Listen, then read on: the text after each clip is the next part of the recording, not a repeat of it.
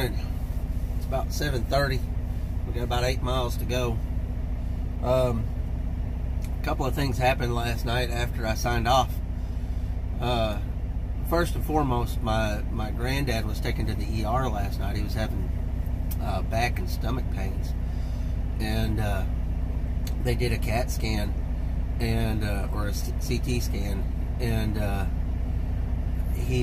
they diagnosed him with diverticulitis, which my mother-in-law's had that before. It's if I remember right, it's like a bleeding of the intestines. But they had to take him to another hospital because where my aunt lives, who he lives with at the moment, she's kind of up in a rural area, and they had to take him to a bigger hospital. Not real worried about the problem as I am with him being in the hospital with all this crap going on. And he's like 96, so yeah. So please keep him in your thoughts. I'd appreciate that. And the other thing that happened was they didn't get me into this service until about 10:20 last night. I sat here for almost 5.5 hours. Actually, it was 5.5 hours waiting on them to get me in for service. And it was like 11:30 before they got done. Man, and you really can't relax when you're waiting on them to give you a call to bring your truck in, right? So that was a little bit of a pain in the butt.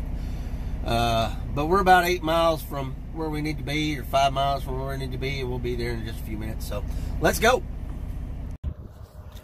All right, so we are here, and we're at Brant Farm Stuff.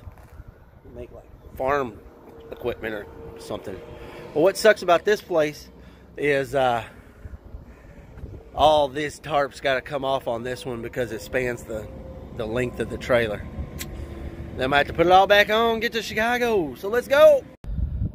So they've got theirs off, empty all the way up to the back, or all the way back to the back.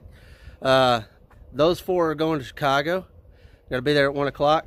And I'm going to secure these a little bit different. I'm going to put a belly wrap on the front and the back, and then a couple of straps in between, and then one tarp, and we'll be on our way. All right, so this is how I've got it secured. Belly wrap, and 3 in between. 7,000 pounds, plenty of securement. We'll get a tarp, get on our way. We are all tarped up and ready to go. I'll see you at the next customer.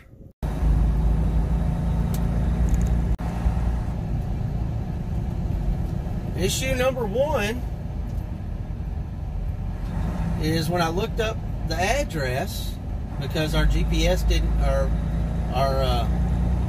we didn't have an address for this company in our system. So when I looked up the address and put the address in, the address was wrong. It took me down in a residential area. Luckily, I didn't turn down any of those roads. Just pulled off on the side of the road and called them. Found out I was about 6 miles away.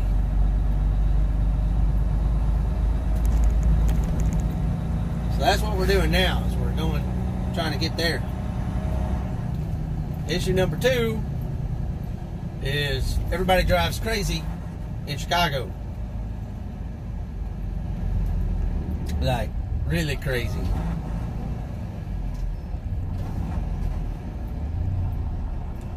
Guess he's got to get across the street. Although there's a crosswalk right there. Lord. Oh, well, we'll get there pretty soon. We'll get unloaded. Get the heck back out of Chicago before I catch something. Oh, these roads down here. So this place is on the south side of Chicago. Man, last time I was on the south side of Chicago, I was in the Navy.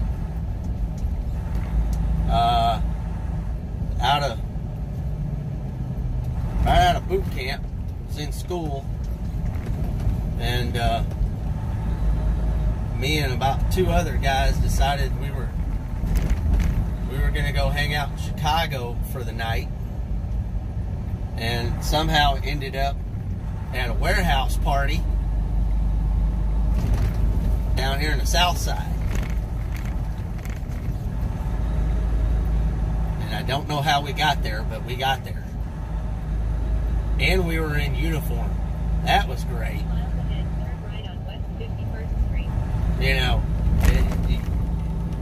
young and stupid, dumb, probably shouldn't have been down here at all. But, you know, you get out of boot camp and you think you're invincible. And for those of y'all that don't know, you should not be down on the south side of Chicago.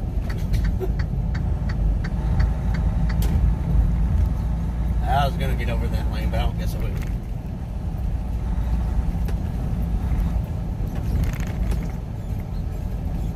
Because the south side used to be pretty rough. Mom always told me, you don't want to be in South Chicago. We found it. That's a big old, man, this place takes up a lot of room. I bet this property's worth millions in this city. I mean, I bet this thing takes up 2 city blocks. Easily. Full blocks.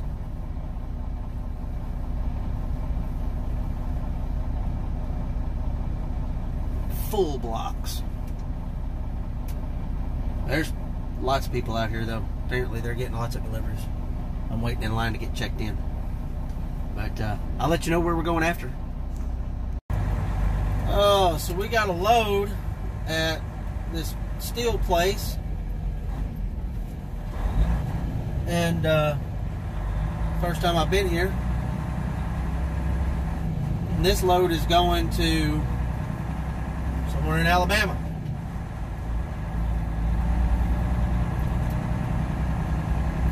Say, should just be 1 coil.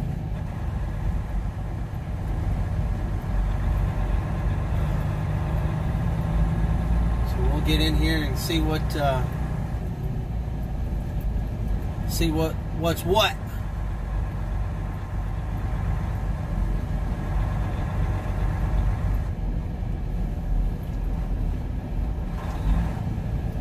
So I'll get back to you in a minute. Oh, so this place is huge. And I do appreciate that they have signage telling you where to go. So I have no idea. So what I was going to say was the guy I talk to every day said that he was talking to a couple of Maverick drivers that watch my videos, and he was showing them how to put a tarp on a tall coil. Okay, I gotta go forward. Okay, 6083 on a tall coil, because you have to kind of make a present on the sides. You know, you kind of have to butterfly them in. And they were saying I don't show stuff like that. If you want to see something, put it down in the comments.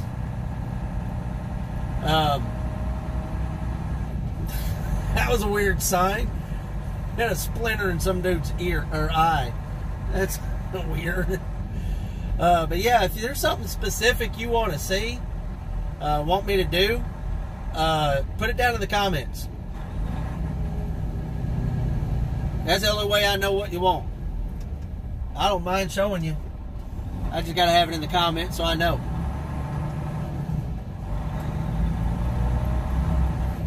But I'm going to get off here and I'm going to find my door.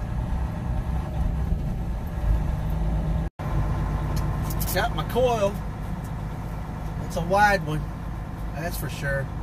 I would show it to you, but they don't want our cell phones outside the truck. So it is what it is. We're going to go over here, park, and get tarped up, secure it up the rest of the way. Get our butts down the road. Yep. Yeah.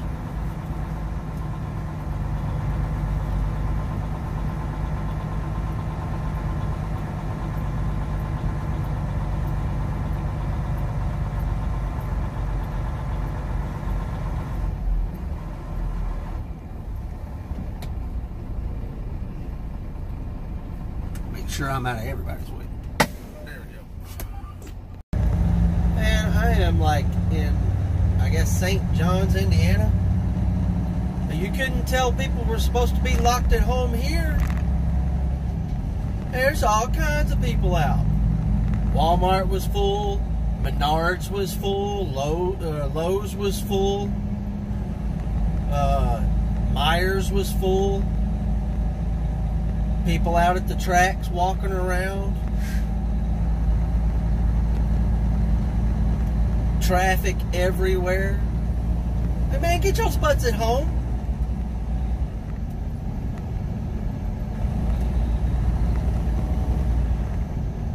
Target parking lot over there is full.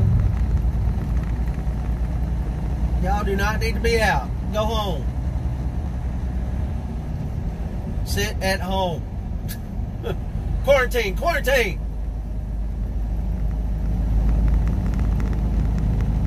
I'm done.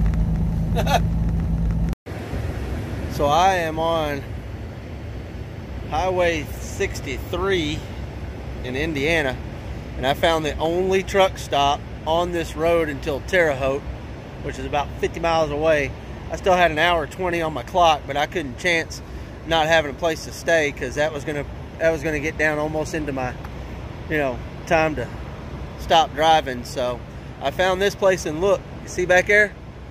Man, I didn't even back that in. I just pulled it straight in, because there's nothing. I mean, it's just there's nothing in front of us at all. So I'll just be able to back out in the morning without any problems. So there was a guy jockeying for a spot, and I was like, yeah, I think I'll just pull. I came right off the road, pulled right back in, and pulled right in. But that's gonna be it for tonight. I'm gonna go in here and do some stuff, and we'll see y'all tomorrow.